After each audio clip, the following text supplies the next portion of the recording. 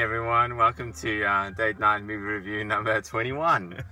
And tonight we saw Bridget Jones's Baby. We sure did. The sequel to the previous ones. It was a good movie. Yeah, very good. A lot of laughs. I really loved it. I thought it was a great effort on their part. We've seen a couple of delayed sort of sequels in the last couple of months, and I think for me that was the best one yet.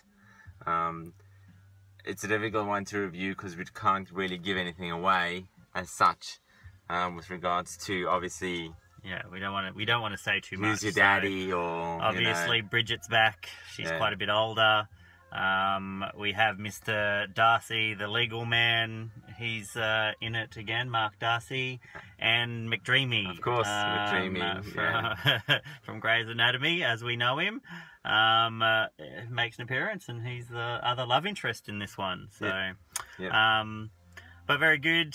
Characters are certainly a lot older. Absolutely. It's really but good. That adds to some different laughs this time around. So, and this time it's all about her having a baby. Really? And it's hilarious.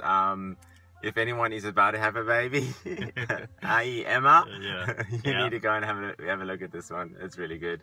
It is. Hopefully, though, you know who the father is. So. Yeah, which you do. So that's good. So it's a good movie, a good one to go out and see. Obviously, everyone of our age has seen the first ones, so it's certainly worth going to see what they did. And even at the end, we weren't sure, but it looked like the possibility of another one, maybe? They planted a very small seed. I don't know whether that's what they were aiming at, but there's a possibility there. Yeah, which will be interesting to see how they do that one. Yes. Good. So out of 5 Shih Tzus, I'm going 3.5. Yeah, I was going to go 4, but okay. Yeah, that's good. 4. 3.5, 4. Tagline, probably the best one came from the doctor when they were talking about doing yoga, and the doctor's comments were, her thoughts on yoga was,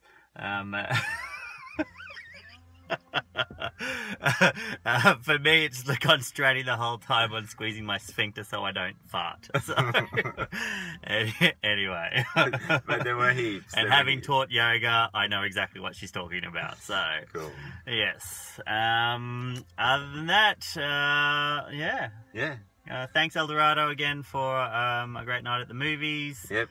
Head out and see it and find out Bridget's baby, whether it was a boy or a girl. We'll see you next time.